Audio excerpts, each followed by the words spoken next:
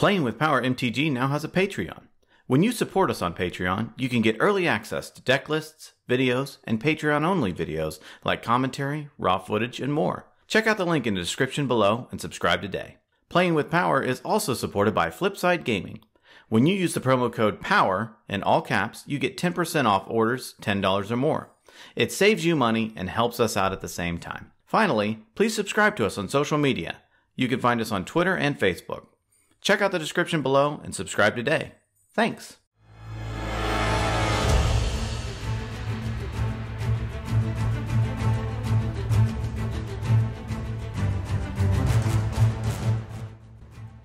Ladies and gentlemen, boys and girls, welcome back to Playing with Power MTG, where we play with the most powerful cards in the most powerful formats.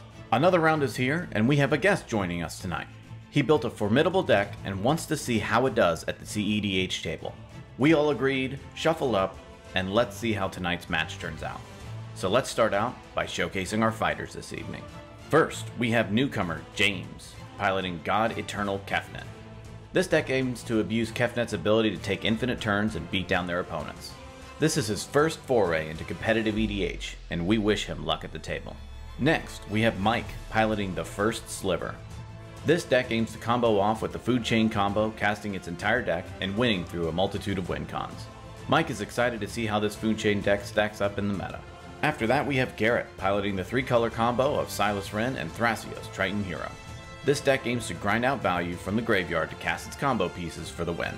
Finally, we have Ryan, piloting Breya, Ethereum Shaper. This Reanimator / Doomsday deck looks to set up its combos fast with the World Gorger Dragon and Bomberman combos.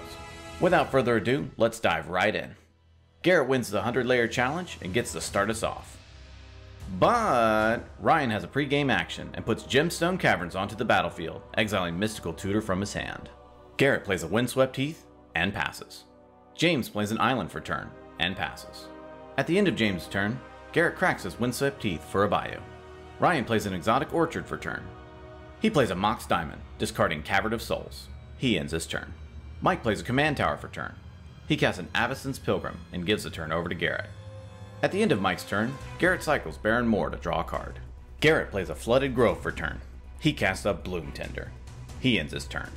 James plays an Island for turn. He casts up Mystic Remora.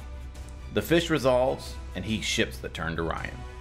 Ryan plays a City of Brass for turn. He taps his City of Brass to cast Doomsday. James responds by casting Force of Will, exiling Rapid Hybridization, and paying 1 life. With that, the Doomsday is countered. Ryan ends his turn. Mike plays a Tundra for turn. He casts Food Chain. James responds by casting Swan Song, countering Food Chain. James asks everyone if he is the one who's going to have to stop everyone from going off this game, and Mike passes the turn. Garrett plays a Sunken Ruin for turn. He casts a Mox Amber. After that, he casts his commander, Silas. He passes. James pays for his Mystic Remora on his upkeep. He plays an Island for turn. He casts Merchant Scroll. Merchant Scroll resolves, and he fetches up a Force of Negation. He gives the turn to Ryan. Ryan plays a Tundra for turn. He thinks for a second, and decides to pass the turn. On his turn, Mike casts Extract. Garrett responds by casting Nature's Claim, targeting James's Mystic Remora. Mystic Remora dies, and James gains 4 life. With Extract still on the stack, he casts Counterspell, countering Extract. Mike plays a Breeding Pool into play untapped, paying 2 life. He casts a Demonic Tutor, fetching up a card into his hand. After that, he casts his own copy of Mystic Remora.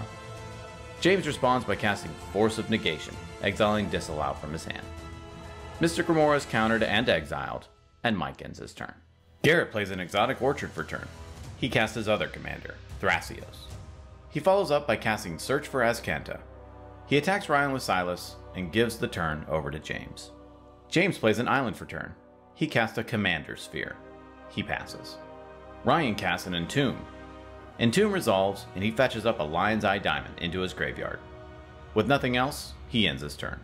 Mike plays a Marsh Flats for turn. He casts Vexing Shusher. He passes. At the end of Mike's turn, Garrett activates Thrasios, scrying and revealing an Umezawa's Jeet. During his upkeep, Garrett's Search for Azcanta triggers, and he mills a Swan Song. In his main phase, Garrett casts his Umezawa's Jeet. In response, Mike cracks his Marsh Flats for an Underground Sea. After that, he casts Delay, targeting the G. G is countered and exiled with 3 time counters on it. Next, Garrett casts Gilded Drake. Gilded Drake resolves, and he exchanges control of the Drake and Vexing Shusher. With nothing else, he passes. On his turn, James casts a Mind Stone. Afterward, he casts Jace, the Mind Sculptor. He activates Jace's 0 ability to Brainstorm, drawing 3 and then putting 2 back on top of his library. He casts a Mana Crypt and then passes the turn to Ryan. On his turn, Ryan casts a Mystic Remora. With nothing else, he passes. Mike starts out his turn by casting Jace, Wielder of Mysteries. Garrett responds by casting Mana Drain, countering Mike's Jace. He attacks Garrett with Gilded Drake and then passes the turn. During his upkeep, Garrett searches for Azcanta triggers and he mills a Lonely Sandbar into his graveyard, and transforms Search for Azcanta into Azcanta the Sunken Ruin. In his main phase, he casts Golgari Signet. He activates his Thrasios with his Mana Drain mana, scrying and revealing a Frantic Search. He passes. James loses his Mana Crypt trigger on his upkeep and loses 3 life. He activates Jace for 0 to Brainstorm. He plays a Misty Rainforest for turn. He cracks it for an island. After that, he casts his commander, God Eternal Kefnet. He follows up by casting Temporal Manipulation. Garrett responds by activating Azcanta, looking at the top 4 and revealing a dramatic reversal. With that, Temporal Manipulation resolves, and James passes the turn to, well, himself. At the end of James's turn, Garrett casts Dramatic Reversal, untapping all of his non-land permanents. He taps again to activate Thrasios. He scries a card and reveals Delay. During his upkeep on his extra turn, James loses his Mana Crypt trigger and loses 3 life. He plays an island for turn. He casts a Nexus of Fate. Garrett responds with his recently acquired Delay. James responds by casting Twin Cast, targeting his Nexus of Fate. Twin Cast resolves, copying Nexus of Fate, and Delay counters and exiles the original and puts 3 time counters on it. He activates Jace's 0 ability to Brainstorm. He casts a Lotus Petal. He attacks Garrett with Kefnet and passes the turn to, well, himself again. During his upkeep, James loses his Mana Crypt trigger and loses 3 life. When he draws his card for turn, he reveals a Beacon of Tomorrows through Kefnet. He copies Beacon of Tomorrows and casts the copy, paying for Ryan's Mystic Remora. In response, Ryan taps the City of Brass to cast Pyroblast, targeting the Beacon. James responds by casting Pact of Negation. Pyroblast is countered, Beacon of Tomorrows resolves, and James shuffles his library. James activates Jace's 0 ability to Brainstorm. Everyone sees now that he can take infinite turns with his cycle of brainstorming through Jace and recasting the Beacon, so everyone starts to formulate a solution. James attacks Garrett with Kefnet and passes the turn to himself once again. During his upkeep, multiple triggers go onto the stack. James loses his Mana Crypt trigger and loses 3 life again. He removes a delay counter from his Nexus of Fate, and he pays for his Pact of Negation. During his draw step, his Kefnet triggers and he reveals a Beacon of Tomorrows again. He copies and casts it, and Ryan responds by casting Flusterstorm. The spell is countered, and James has finally been derailed. He activates Jace's 0 ability again to Brainstorm. He plays an island for turn, and reluctantly has to pass the turn to Ryan. During his upkeep, Ryan lets his Mystic Remora die, which is a bad sign. He plays a Scrubland for turn. He casts a Soul Ring. He then casts Auriok Salvagers. He activates the Salvagers, returning Lion's Eye Diamond from his graveyard to his hand. He casts his Lion's Eye Diamond. He cracks his diamond, discarding his hand and adding 3 white to his mana pool. He uses 2 of that white to activate Auriok again, returning Lion's Eye Diamond to his hand and netting 1 white mana. He demonstrates his loop by recasting Lion's Eye over and over, gaining infinite white mana. He then sinks his infinite white into Auriok and then uses Lion's Eye Diamond to generate infinite blue, black, and red. He uses his infinite mana to cast Breya, Ethereum Shaper. Breya resolves and enters with 2 Thopters. He sacrifices Breya and a Thopter to Breya's first ability to hit a player for 3. He uses his infinite mana to recast and sacrifice Breya over and over until the table is dead.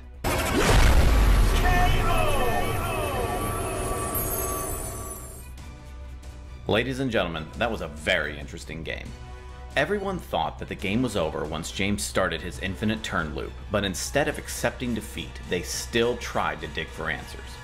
Once James was dethroned, Ryan took advantage of the opportunity and went for the win. A big thanks to James for bringing out his Kefnet deck and showing us its power potential. Mike's first Sliver deck had just as much explosive potential as Ryan's deck, but it drew a lot of hate from the knowledge of how food chain combos work. Garrett's Silas Thrasios deck ended up trying to control the board and couldn't get going before Breya got the win. That about does it for this episode. Tune in next time when we will see who will be king of the competitive EDH table. Thank you so much for watching, and we will see you next time.